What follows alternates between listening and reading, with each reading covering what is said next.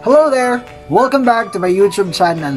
If you're new to my channel, don't forget to like, subscribe, click the notification bell, and of course, share the video to your friends.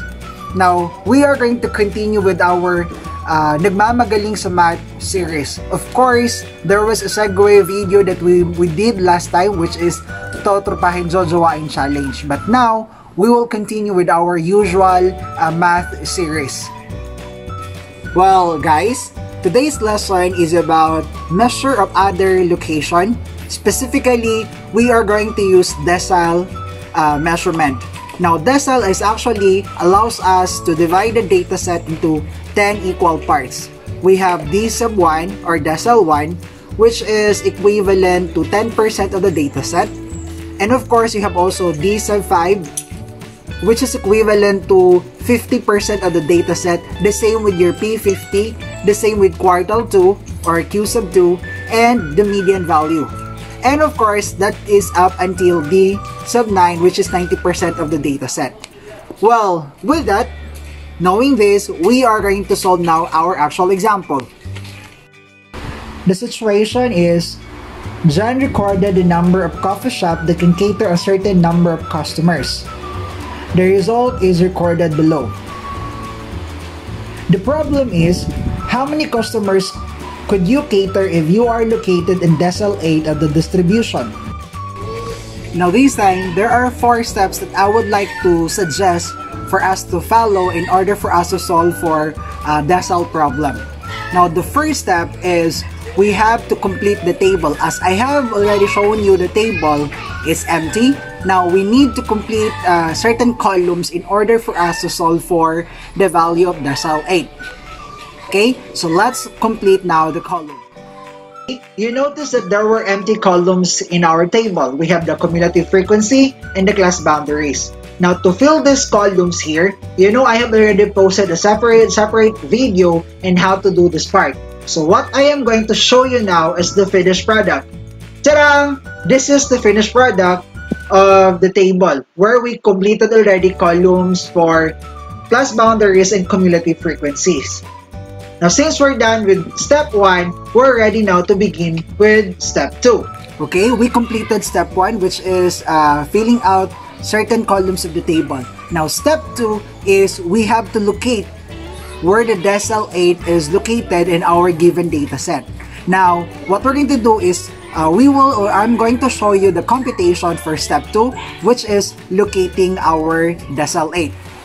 To do the step 2, which is locating the position, we need to locate the position using this method. Okay? Now, technically, we have, as I mentioned in the introduction, we have D1, which is 20%, until D sub 9, which is 90% of the distribution.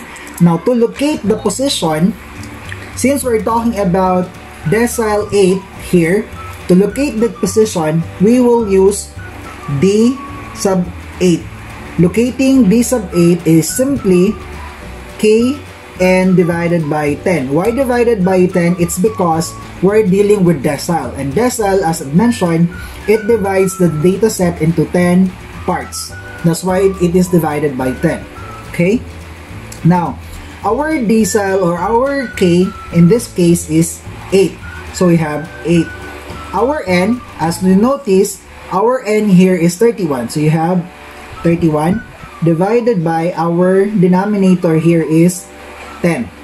Okay, let's use our calculator. You have 8 times 31 divided by 10. You have 24.8. Now 24.8 is, by the way, not the value of D sub 8 or the decile 8, but rather that's the location where we will find the actual value of decile 8. The next thing that we will do after we locate this one, we are going to refer this in our table. Now in this case, you have 24.8, correct? 24.8, we are going to look that one in our cumulative frequency. In the cumulative frequency, we will look for 24.8. But you notice there is no 24.8 in our cumulative frequency. We have here 23, but that's not yet 24.8. So, we will get the next one, which is 28. Now technically, it's understood now that 24.8 should be in this interval, 31 to 40, because considering that it's already beyond 24.8. So we are going to highlight this column. Okay, we highlight the column, and then we are going to use now these values here to solve for our decile 8. Now take note, the row here that I have highlighted is simply the row where we can locate our decile or d sub 8. Okay, that does not mean that this is our d sub 8 value, but rather this would help us locate where would that value be. Okay, we're done with step 2. There you go, step 2 is already done. We found out that decile 8 is located in the 4th class interval of our dataset, which is between 31 to 40. That's the interval where decile 8 is located. Now, proceeding to the next step, step 3 is simply we have to solve now the actual value of our decile 8. That is, by the way, using the given formula. Now, here is our given formula. Take note, in step 3, solving the actual value of decile 8 is simply using the decile formula. You notice, in our formula, it's very similar with our formula of percentile and quartile. You notice the only thing that they differ is in this position or in this particular part of our formula. Because instead of divided by 4 for quartile and divided by 100 for percentile, we used now 10 here since we are solving for decile. Okay? Now, very quick, this is actually the values of our symbols here. You have LB, lower boundary, CF sub B, the cumulative frequency before, F sub D, K equals the frequency, and then K equals the decile location, I equals class width, N equals sample size, and D sub K is the value of the given decile, which is in our problem, it's decile 8. Now, we can actually do our computation. What is our lower boundary? Now, we located that decile 8 is found in this interval. Okay, let me show you. This is our the given interval which assume that decile 8 is found. Okay, now the lower boundary here is 30.5, meaning to say our LB is 30.5. Okay, we have there. And then Kn divided by 10 was already computed earlier when we locate the value, which is 24.8. It's here. So let's also copy that one, 24.8.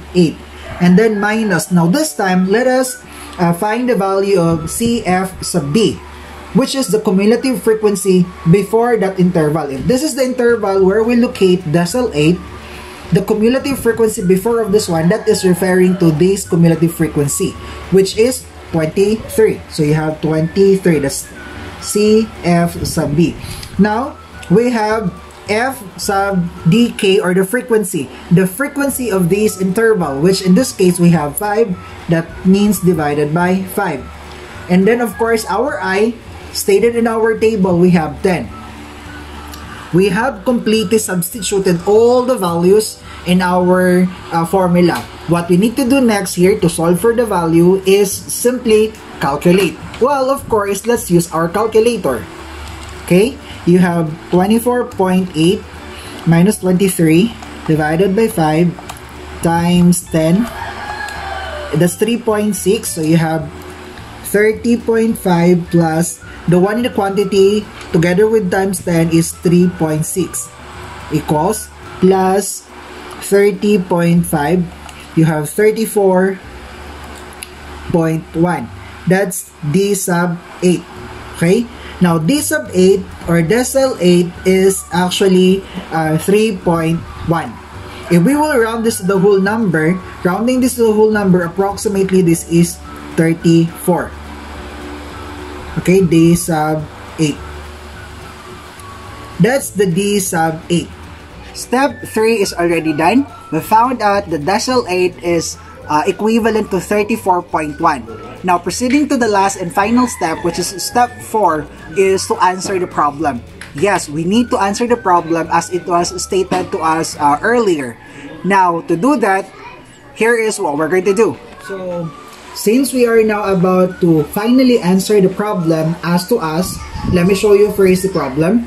The problem asked here is, how many customers could you cater if you are located in the decile 8 of the distribution? Now, the answer is, if you are in the distribution, or if you are in the decile 8 of the distribution, it means to say you can cater 34 customers, because we computed here that decile 8 is equivalent to 34. Therefore, with our final answer, decile 8 is 34 rounded to the nearest whole number. Rounded to the nearest whole number, it's because we're talking about people. Since the question is related to how many customers. So, there you go. You cannot consider a customer that is 0.1. That's why we need to round it the whole number. So, if you are found in the decile 8 or the 80% of the distribution, meaning to say, you can cater as a coffee shop, you can cater 34 customers. Now, there you go. We have completed all the 4 steps. Just a very quick recall. The 4 steps are, first, complete the table. Second step, we will locate the decile value. And then step 3, we will solve the problem using the formula. And finally, step 4, we have to answer the problem stated in our from the given. Okay, once that's done, then we're actually finished. Now, that's the whole process, guys. If you have some comments, suggestions, please free to leave them in the comment section before leaving this video.